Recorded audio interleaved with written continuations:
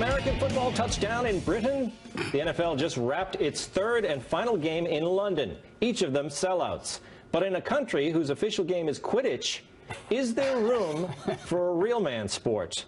The league's executive VP of International says yes, noting London would be up there with some major U.S. cities in terms of the number of NFL fans. He thinks by 2022, a team like Jacksonville Jaguars could make the move.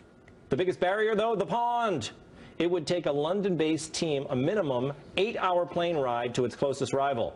Still, I am excited about the possibility. Obviously, some things would have to change to accommodate a British audience. The Gatorade shower would be replaced with the English breakfast tea shower. All cheerleaders must be named Sporty Spice. Helmets will be swapped out for those silly Sherlock Holmes hats. And all touchdown dances must look something like this.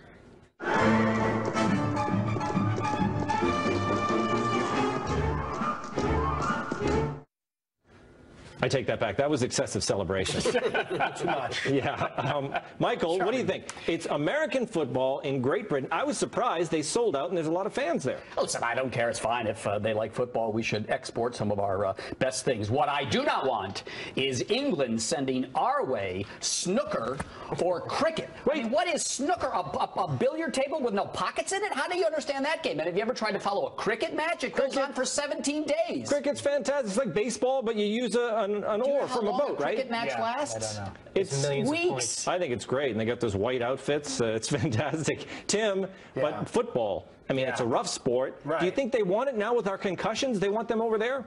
The English are brutal. Will they stand for the English national anthem? No, I don't know. I don't know if there are as many fans in London as they say there are. Yeah, because they like rugby. They think football is like, no offense, like a girl's thing because everybody wears protective gear instead of just going out there like rugby and just like. It is true. No offense to the girl. But like rugby, everybody's just a bunch of dudes that jump on each other in the middle of the field. It's very rough. It's very rough. Yeah, Irish football, rugby. I mean, they do it without pads. It's amazing.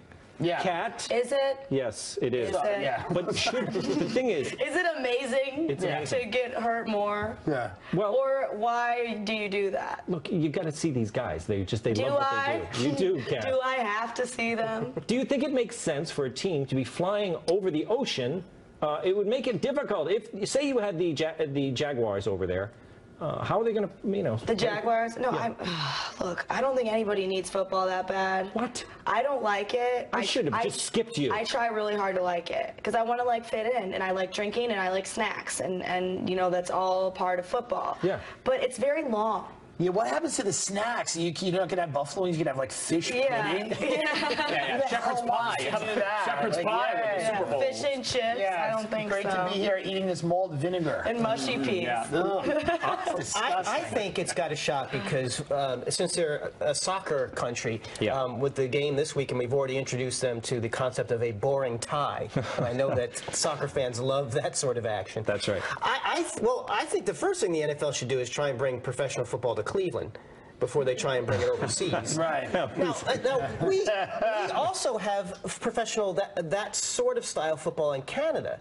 So we haven't even moved into Canada. In fact, the CFL for a couple of years had teams in the United States. The Canadian Football League had teams in the USA. How did we not go to war over that? Why don't we have combined the way they do in hockey? We're always playing with the It's slightly Canadians. different rules, but I think we should. Come on, let's settle it. Are you Canadian? You keep saying we as if you're Canadian. I'm saying we as a citizen of the United States. I see. I want to know how many fluties are there still left? All the fluties went up there and played in Canada. Yeah, you'd look great with one of those Mountie hats, by the way. Here's a question. If American football goes over there, are they going to call it football because they call soccer football there? They call them both football, or are they going to call American football soccer?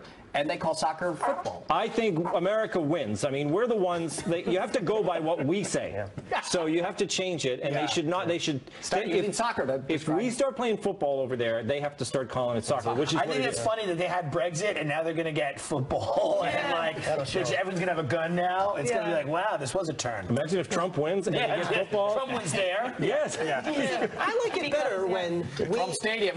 I like it better when we have sports that the rest of the world doesn't play, but we still call our teams the world champions. Yeah. I love that. It's like in your face. World Series. Intergalactic champions. World Series. Right. Well, that's America, right? That's like the most American thing to do is care about America only. Yeah. America's Cup, right? Didn't we?